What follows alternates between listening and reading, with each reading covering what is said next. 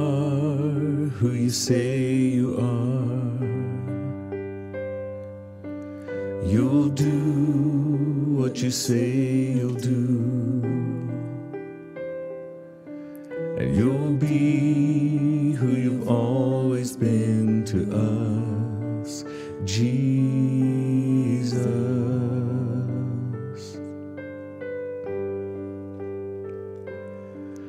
Our hope is in you alone, our strength in your mighty name, our peace in the darkest day remains, Jesus.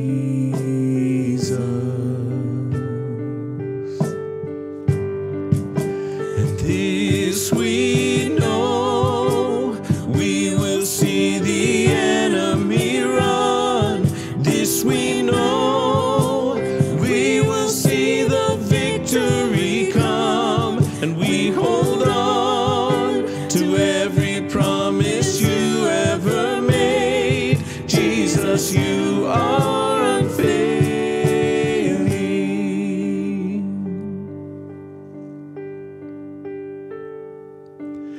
Our guide through the wilderness, and our joy in the heaviness, our way when it seems there is no way, Jesus. And this we know, we will see the enemy run.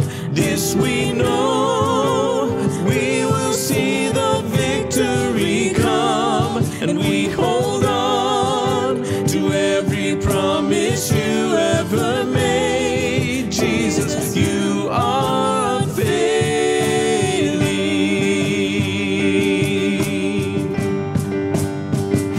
And we trust you, we trust you.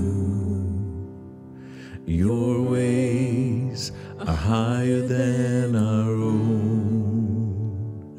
We trust you, we trust you. Your ways are higher than our own. Lord, we trust you, we trust you. Your ways are higher than our own.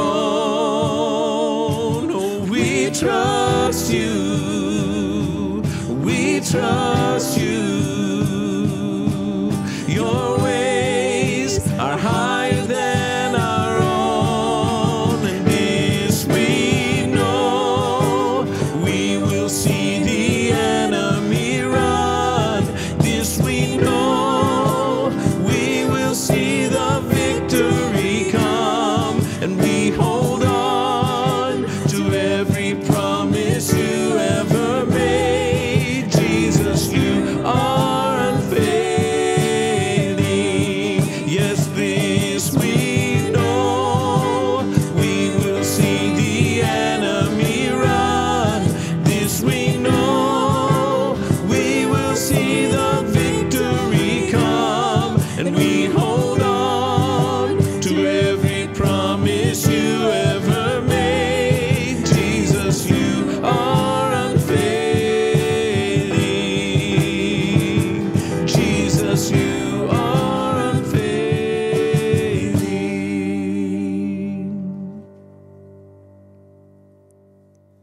And we trust you, we trust you. Your ways are higher than our own. We trust you, we trust you.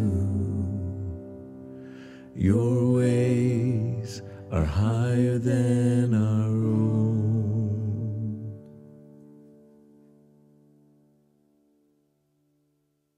Today is the beginning day of our prayer emphasis. It's called mobilization. I told them this morning, I can't ever remember exactly what it was called, but it's enlisting 500,000 people to pray from now to the day of Pentecost, which is the first Sunday of June. You picked up devotional guides and all last week. We do have some more available today. They are in short supply, but if you don't get one, if you'll let us know in the office, we'll make sure that you get a copy. We'd love for you to join with us. Today's devotion is pretty powerful, and I just kept thinking, if that's what's going to lead us on through, then we need to accept the challenge. You know, for months now, we have been building a study around one passage of Scripture. The passage of Scripture, the setting for it, took place when Jesus was asked the question, what's the greatest of all commandments? And Jesus replied, according to Mark chapter 12, love the Lord your God with all of your heart and with all of your soul and all your mind and all your strength. Now, I have often wondered, you know, how come Jesus didn't use fewer words? Why didn't he just paraphrase it? Why didn't he just say, hey, listen, love God with all that you are and your neighbor as yourself? But instead, he takes the time to list these different things in our life or part of our human existence. Well, that got me to thinking several months back in my prayer time and study that I want to know why. I want to know why he said, love the Lord our God with all of our heart. And so I started researching Scripture, and oh my goodness, did it open up my eyes. Because I realized what he was saying was, you love him with everything inside. You love him with the motivations of your heart. And so if you say, I love God with all my heart, you better examine your motives behind why you do things. And then we need to ask the Lord to purify our ways. Well, that took me into, what does it mean to love the Lord our God with all of our mind? And we saw that this causes us to begin to address our thought life. Why do I think the way I do? And then if we see that our thoughts and our actions and all of these things are not in line with God's holy word, we need to ask the Lord to not just purify our heart, but to cleanse our mind. Well, today, I want us to begin looking at that part, asking the question, what does he mean by loving the Lord our God with all of our soul? Now, in order for us to move forward with that thought, I thought we probably ought to take a step back and just ask ourselves what is meant when we read about the soul in the Scriptures. I want us to understand so that we can all be on the same page. Well, what we can find in our studies is that the soul often refers to that moral and emotional part of our human makeup. Now, that doesn't tell us a whole lot, but I went looking and I found that in the Hebrew, this word means breath or possessing life, making the soul the source of, and this is what's important, our human emotion, our will, and our actions. Wow. Loving God with our soul. So with this understanding, hopefully we can begin to see how our soul plays a vital part in our spiritual existence. And it's because of this vital part that it plays, and this is kind of a warning to you, the enemy does not want to just infiltrate our soul as he does our mind and our heart. Instead, he wants to capture it. He doesn't just want to infiltrate, he wants it as his own. He wants to steal our soul from us. And you're wondering, okay, Pastor, well, what does this mean? I mean, why does he desire to steal our soul? Well, I can tell you, it's because our soul is eternal. It is that lasting part of who we are, that lasting part from which we can give God praise and honor and glory and pledge our allegiance to Him. And it's because of this that the origin of our emotion, our will, and our actions needs to be protected and guarded. And so what we need to do is we need to go to the Lord and ask Him, number one, to cleanse, purify our heart, mind, and soul, and to fill our soul so that we can live righteous and holy in order to please and honor Him. Now, I have come to the realization that there's a lot of things in life that I don't know much about. And I'm sure that we could start making a list of things, and I could say, I don't know much about this, and some of you could say, well, I do. And you might say, well, I don't know much about this, and I might be able to say, well, hey, I do. But I believe that when we come upon issues that we can't figure out on our own, let's go to someone who has the knowledge. Well, I have come to understand that a lot of people in here have the knowledge needed for what we are facing today. And so what I did was I went into the New Testament and I looked to a man by the name of the Apostle Peter. Peter seemed to have a great understanding in this truth about the soul. In fact, in the first epistle, the first letter that he writes to fellow believers, he shares these words. 1 Peter chapter 2, beginning in verse 11, he says, "Dear friends, I urge you as aliens and strangers in the world to abstain from sinful desires which war against your soul. Live such good lives among the pagans that though they accuse you of doing wrong, they may see your good deeds and glorify God on the day He visits us." Now, up to this point in the letter that Peter is writing, he's been explaining to Christian brothers and sisters their responsibility to live pure lives in the midst of an impure world. That's a good encouragement for us, isn't it? That's something we all need to hear. It's something that we all need to study as well. But when we get to this point where he's writing our text, what we've just shared, he's beginning to point out some difficulties as to why it's not easy to have a life that lives up to that responsibility. And he begins to talk to us about the importance of what's happening, that war that's raging inside of us that tries to control our emotions, our will, and our actions.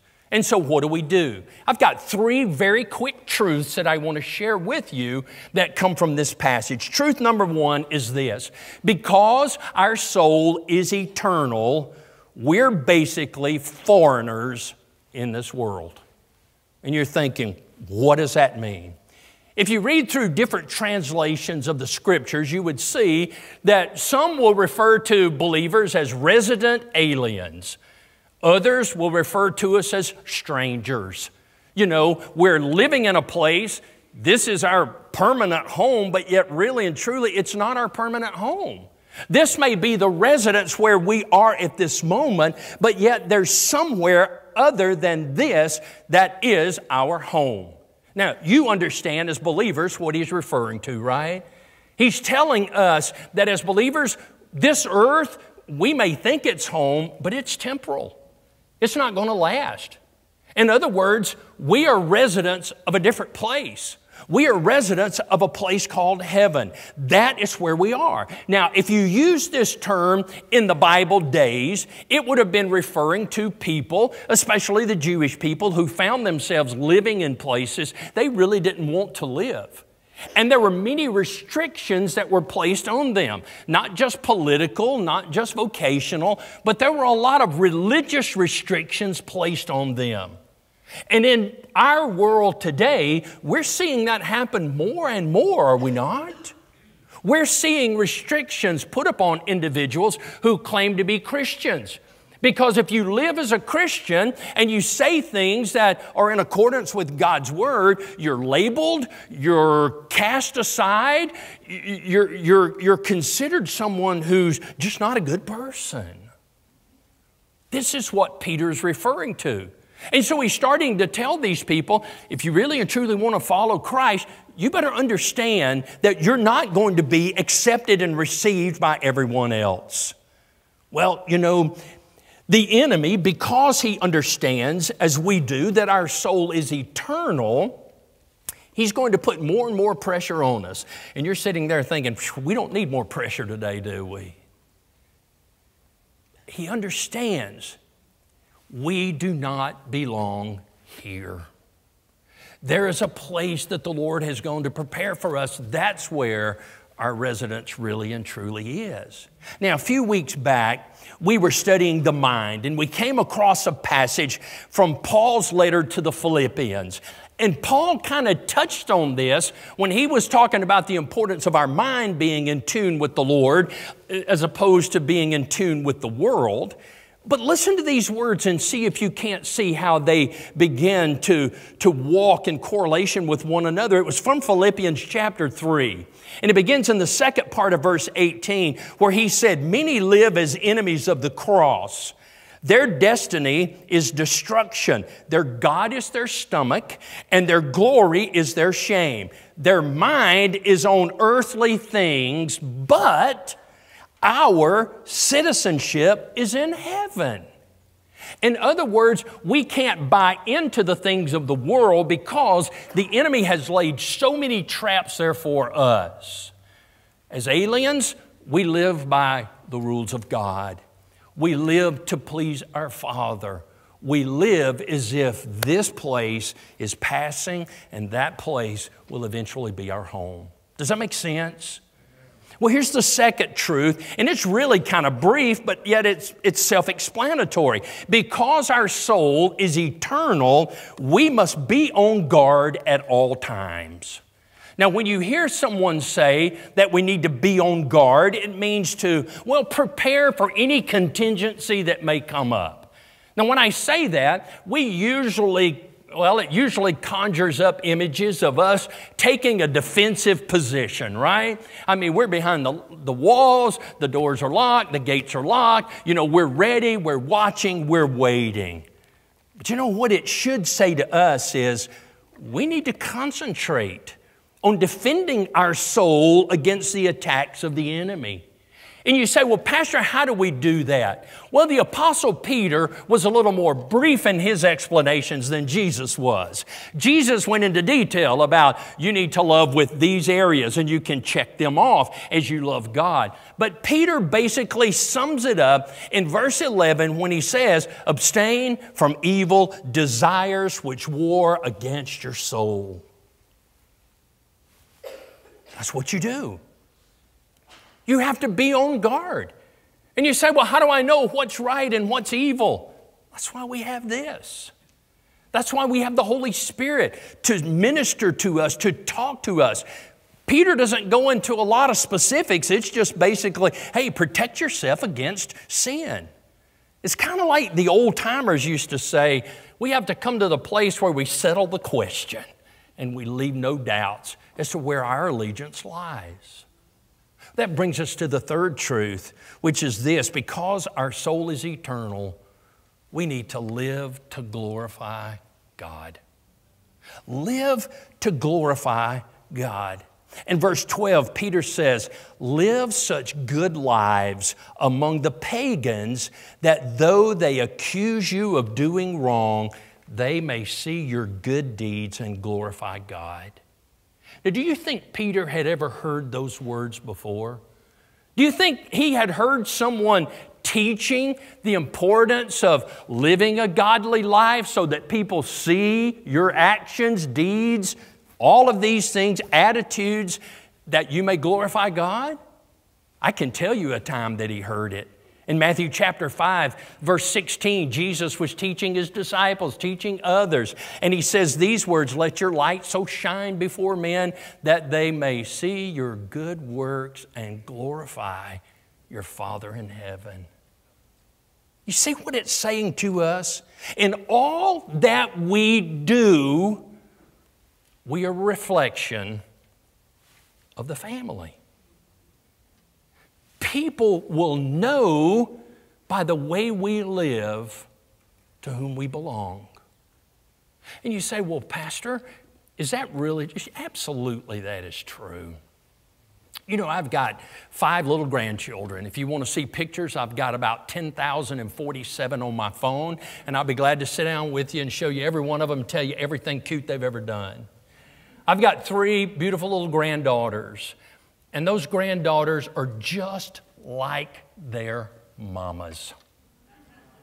When I look at them, and that's a good thing. When I look at them, when I hear them, when I see their actions, when I see them walk, and it's just they are my daughters made all over again. Then I've got 2 grandsons. Now I tell you, that was a joy having grown up in a house of 4 kids, being the only guy. Having children, but no guys around with me. Bringing on 2 son-in-laws, but they're son-in-laws, you know. And so when my grandsons came around, it's like, wow. But you know, I was at a tennis match one day. My grandson Landry, sitting right down here with Deanna, was playing tennis. And I was watching him, and I watched him as he walked. I watched him as he was swinging the racket and all. And you know, his daddy's a tennis coach. And I kept thinking, oh my goodness, he is a miniature Michael Bischoff. I mean, he could walk, and I thought I would recognize him anywhere. Well, later that day, I went to a baseball game to watch my other grandson play. And Easton had gotten ahead, and he was rounding second and then third, and he was coming from home, and I hear 2 guys behind me. One of them said, "Who does he run like?" And the other one said, "Matt Falwell." And I turned and looked, and I said, "That's Easton Falwell. That's Matt's son. That's my grandson." I said, "How did you know?" They said, "We played baseball with Matt. We recognized that run. Straight up, short steps, but fast." And you know, I walked away from there feeling proud at my grandchildren, my beautiful little granddaughters, my 2 grandsons, but I thought, you know what? We carry a family resemblance everywhere we go. We can say, I am a child of God, but our actions may say something completely different. We can say, I love God with all that I am, but if we really love God with all of our heart, soul, mind, and strength, then our life is going to show it. People are going to see our actions, our reactions, because it is a reflection of our family, both earthly family and eternal family. How we act, how we carry ourselves, how we behave. And you know what that should do to us? That should cause us to love God so much that our emotions, our wills, our actions crave to be like Him. That should be our heartbeat and passion as Christians, as believers, as followers of Christ. And when we begin to live that way, we are free to live in such a way that will honor God and bring glory to His name and make others long to have that relationship with the Father like you have. I heard an evangelist many years ago ask the question that still rings in my ears. If you were a non-believer watching someone just like you, would it make you want to be a Christian? I'm talking about all the time, not just at church. If they could read your mind, your thoughts, if they knew your heart, your motives, would they desire to follow Christ? Today, let's resolve in our heart to love the Lord our God with all of our emotion, will, soul. Let me pray for us. Jesus, this morning, we have been honored to be here, honored to worship with people that we know and love and appreciate, honored to be able to look at these young men and young ladies as they have grown and completed educations in some situations and looking forward to different opportunities in others. We've been honored, Lord, in our own life in so many ways that we have felt unworthy, but yet we're thankful for. But most of all this morning, Jesus, we are honored to be in your presence. And the reason that we're so honored is because we know the sacrifice you made for us. We are often, Lord, left speechless at the thoughts that a loving, mighty God would invite us to come and be a part of the family. We don't ever want to take that for granted, Lord. Instead, we want to make a commitment that we are going to love you with all that we are. With every part of our being, we're going to love you and endeavor to serve you. Lord, there may be some here this morning that are beginning to come to that realization that they need to draw closer to you. Maybe they need to ask you to allow them to join the family. Maybe they've never become a believer before. I pray that in the closing moments of this service, that you would grant opportunity for some to come and open their heart and say, Jesus, I want to love you with all of my soul.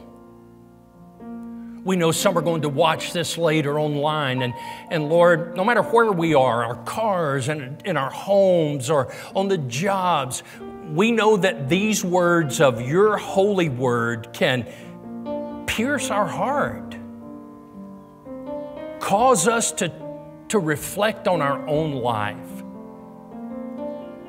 Lord, would you lay it upon us to find a place of prayer where we can just surrender it all to you and say, Jesus, I want to serve you. I want to be yours. Lord, would you just guide and direct us now? For we ask these things in your mighty name. Amen.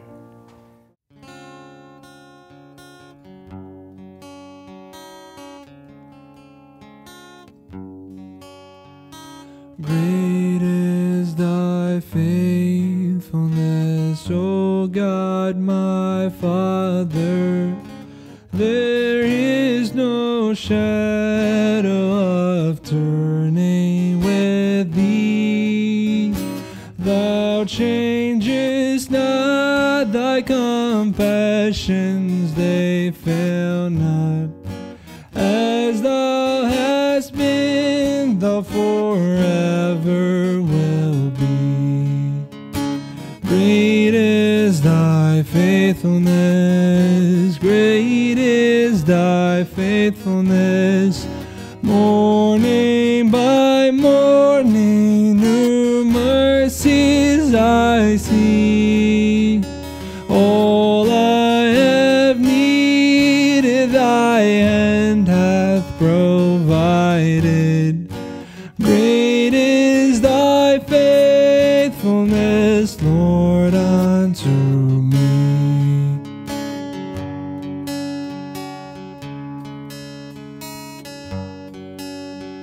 Summer and winter and springtime and harvest, sun, moon, and stars in their courses above, join with all nature in manifold witness to thy great faithfulness, mercy, and love. Great is thy faithfulness, great is thy faithfulness. Morning by morning, new mercies I see. All I have needed, thy hand hath provided. Great is thy faithfulness, Lord, unto me. Great is thy faithfulness, great is thy faithfulness. Morning by morning, new mercies I see. All I have needed,